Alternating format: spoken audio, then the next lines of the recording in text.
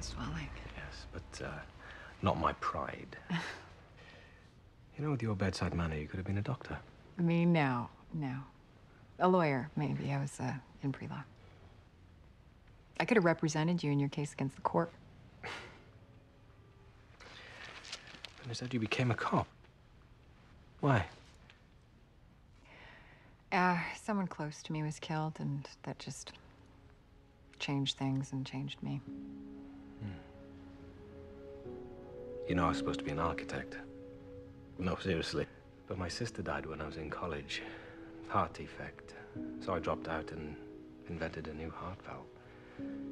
That was my first patent. It's amazing how fate changes lives, isn't it?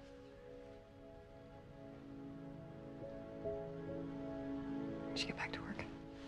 At least have a glass of champagne. I mean, I have suffered for it after all.